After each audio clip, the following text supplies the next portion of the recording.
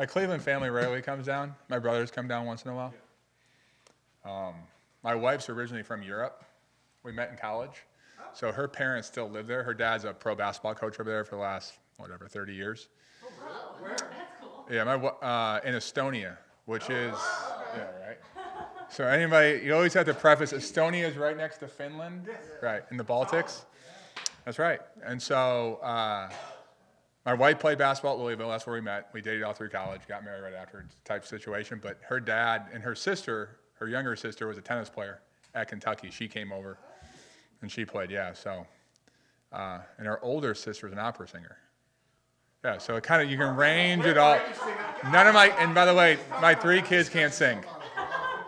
Yeah, my 3 kids. I have so many followers. Yeah, no. Can we just talk about that? Yeah, no, no one in our family can sing at all. At all. Karaoke's not fun for you. No. I'm actually asked not to try to sing. What's your go-to karaoke song? I would. See, I grew up in the '80s kid, right? So like Bon Jovi, like Living on a Prayer, like all the. Give me some old Bruce Springsteen type stuff, but I don't think anybody wants to see me in karaoke. Oh, look at you.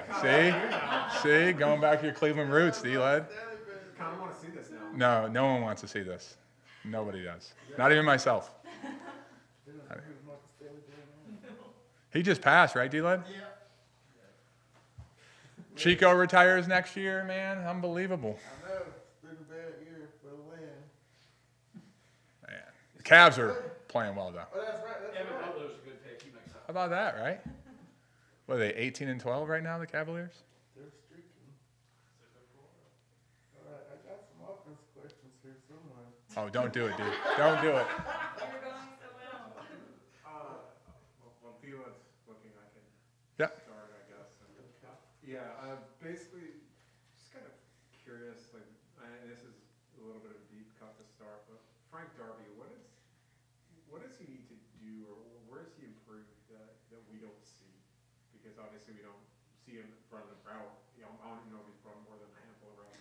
Yeah, sure. I think what, specifically talking about Frank, and it goes to really, I think when you get in this league, I think each rookie, regardless if you're drafted or not drafted, has their own journey coming in, right?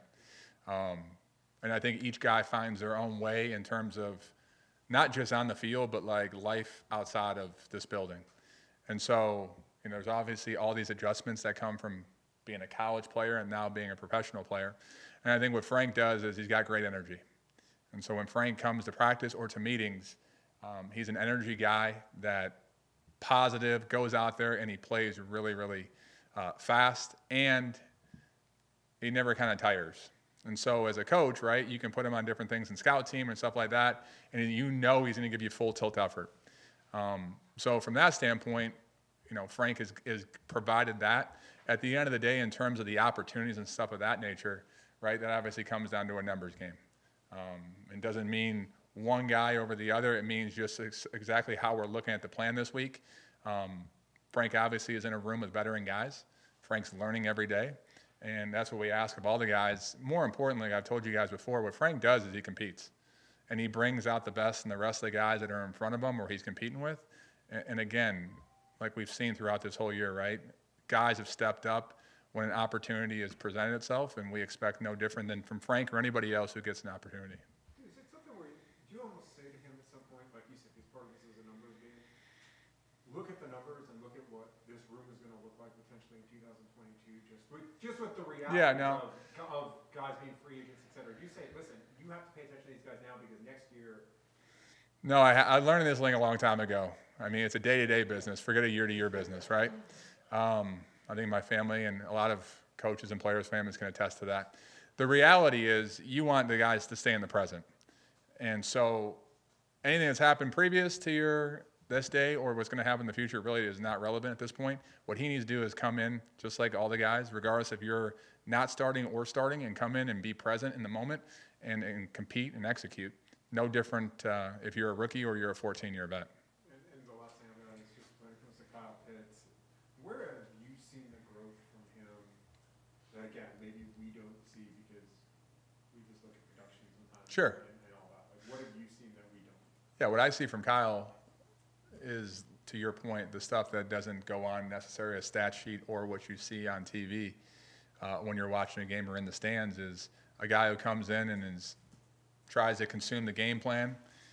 He asks good questions. You can ask him questions. He gives you good responses. I think sometimes as a coach, when you ask a question, at times you're a little nervous about the response you're going to get back, right?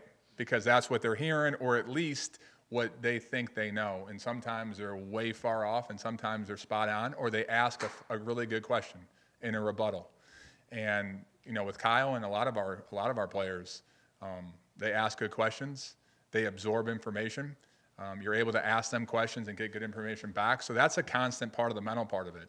I get the physical, right? You see him run routes, catch a ball, block people, all those other things that show up. I got you. But a lot of the stuff that happens behind the scenes from a coaching standpoint is you want to see how players are able to consume, understand, and then more importantly, be able to explain it to you, either by action or by words. And I think Kyle's done that so far. Hey, Coach, what would be the key to keep the run game going? You got 3 games Sure. where the numbers look pretty good. How do you Yeah, I mean, sustaining that work? yeah, it's a good question, and it's a tremendous challenge this week with that defense that we're facing. A ton of talent, a very good scheme. They play fast. Again, it comes back to what I said before the last 3 games. You guys have heard me. I still believe it's about fundamentals. I think it's about confidence in what your technique is and what your assignment is.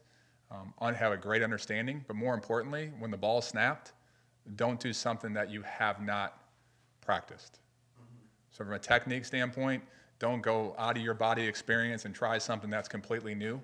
The reality is rely on the techniques that you have hammered over and over since you've been here and since you've gone through the drills. And it's for all 11 on this field. It's just not the O-line. I know a lot gets attributed to the O-line in terms of performance and everything else, but the reality is the quarterback has to make sure we're in the right check. He has to do a great job of carrying out his fake. I know that sounds really trivial, but he is responsible typically for someone on the defense. And then you have the receivers and the backs making sure they're on the right tracks and have the right reads, and the receivers are on the right people. So to get the run game going, especially this week, it's going to take all 11. And it's going to take those guys being confident and convicted with great technique. And Fred Warner, how's he playing for them? It's not a little bit. But. Yeah, I mean, you can name him, which obviously is a great football player. You can go down that roster. Again, not playing them. The last time I had played San Francisco was 2018. So obviously there's been some difference in terms of what they've done personnel-wise. The one thing that is steadfast since I've known Kyle since I was a player is that he's got a team that plays fast, physical, and hard, and it shows up on the defense. And so it's one of those things where you appreciate when you see it on film, and players know on the offense in particular that you're going to play a fast defense that's physical, and you better be able to bring it. Has Bosa elevated his game to game record status? Yeah, he's a good player. I mean, like I said, there's a number of guys in the defense that stand out on film that your eyes go to when you watch the film. He's obviously one of them. He's done a great job since he's gotten this league, and it's no different than what you see on film, but it's a lot of those players on defense. They've done a great job of getting the ball out, right, from a turnover standpoint. And they might not always get it, but they're knocking the ball out, and they're playing fast, and they're always around the football. And again, from the other side, looking at them, I have a ton of respect and appreciation for how they play. I want to go back to what you were kind of talking about. You used the word confidence, and that's kind of come up a couple of times when talking about this offensive line specifically. I know Matt said after the game on Sunday, he was like, you can actively see their confidence being built, and especially over the last 3 weeks as they kind of go out and do Right. what they're doing in the run game. I mean, how do you kind of look at that in real terms of a confidence being built with this group? Yeah, I think to me at this level for each position or each player, going out, doing what you're coached to do, more importantly what you've practiced, and playing fast usually breeds confidence. When you go out and you do something that's not what you've practiced and you try to get a great result from it, it's probably going to be inconsistent at best, if not a failure. That's not going to breed confidence.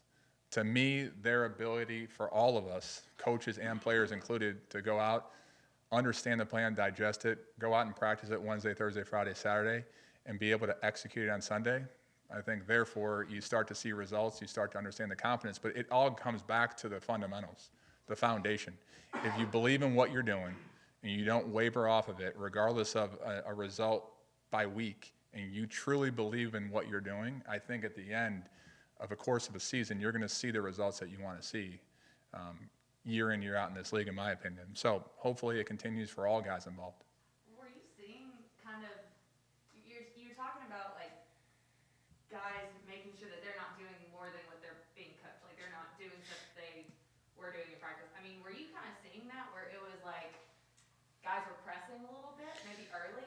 No, it's a good question. I wouldn't term it that way. I would say, so, right, you can go all the way from you're a Pee-wee player to the National Football League. Sometimes when you line up and you go across from somebody, you think you got to do something that's extraordinary just because they might be bigger, faster, stronger, or whatever. And my whole thing, or our whole approach, reality is you stay within yourself.